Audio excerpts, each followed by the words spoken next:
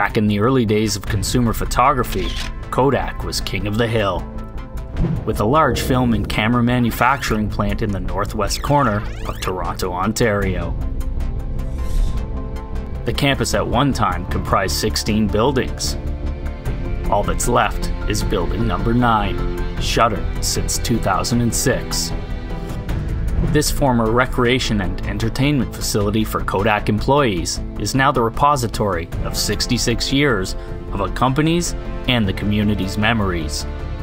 So when it became clear that Building 9 lay squarely in the path of Metrolink's expanding transit network, they devised a plan to preserve some of Toronto's not-so-distant past and convert Building Number 9 to a modern train station.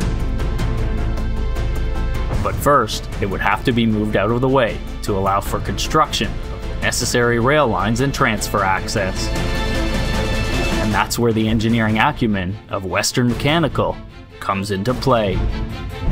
They have experience with moving very heavy, but extremely delicate behemoths.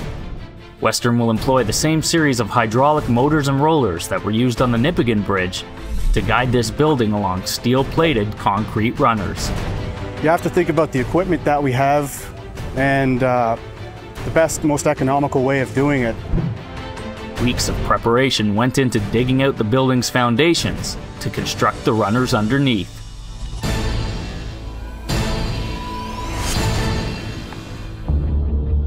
Then, the exterior walls had to be severed at the base.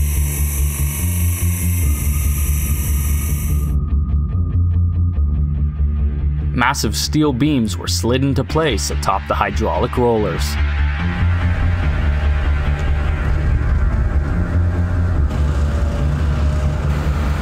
Okay, that's good there.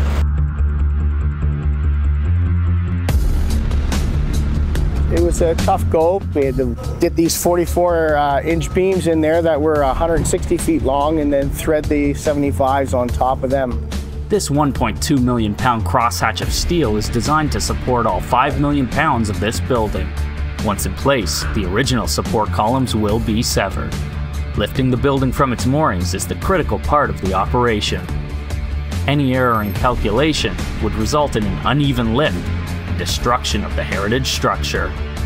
The biggest task of that was trying to preload some of the beams, because as the building was elevated, we had to make sure that it all comes up at the same time. Some parts of the building are a little lighter than others, and the engineers did a great job, because as we saw cutted and lifted the building, it all came up as one unit.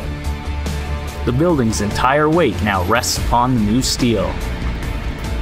So what we got here is an electric powered hydraulic unit.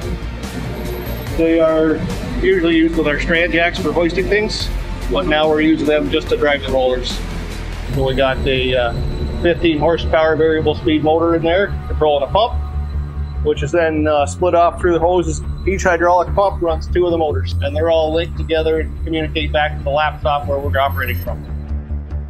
After months of prep work, the big day has finally arrived.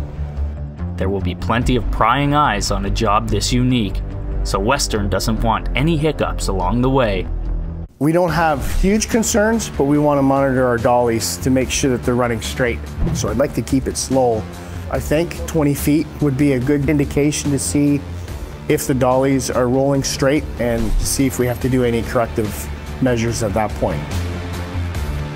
They want us to monitor the track as it rolls down just to make sure everything is kind of staying where it should be. It's a very accurate instrument. It'll just give us the elevations where things are, and we can kind of tell everybody and kind of let everybody know, yeah, we're good, we're good. This morning, Brian and I are just walking around having a look to see if everything is looked after and then things look in fine shape. So this morning, hopefully things go well, and this afternoon the building should be sitting at the end of the runway. The crew has an all-important safety briefing moments before the roll. Everybody has the ability to tell the operator stop, right? Anybody who's inside the building at the time of rolling, any loud cracks or anything like that, that'd be the time to head out. So Maggie will tell us when things are going to start to roll. She's going to be here with the project manager for Crosslinks, and they're the ones that are going to say, okay, let's go. 4 minutes. All right, boys. See you at the end. Okay, Maggie! Doug, we are a go. And with those final words, the building begins its migration.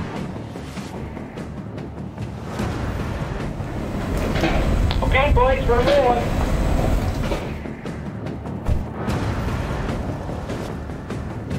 We get some grease on the track here on the lead too. Early on, there are signs of a problem.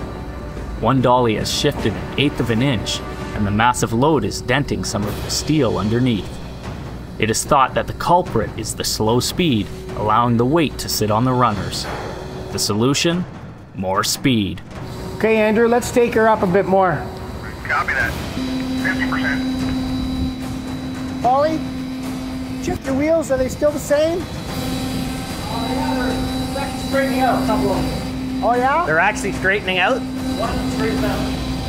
Things are rolling good. We're at about 50% of our expected speed. We'll probably travel like this until we know that the columns have cleared the one north of it. But we just want to make sure that we have everything clear before we actually ramp up the cheetah speed, as 10 Watt would call it.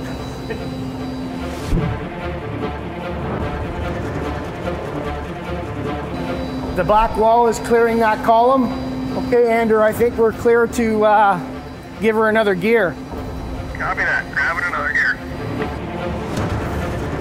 The roller system is operating perfectly and on schedule, but the team remains on high alert. Yeah, Doug, we're running 75% here. We got one more gear left. Okay, give her the last gear.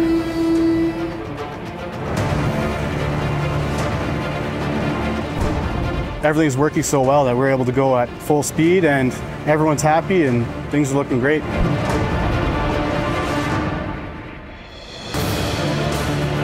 With the system ramped up to full speed, the crew at Western gives this historic building one last gentle yet mighty push towards a seemingly impossible goal.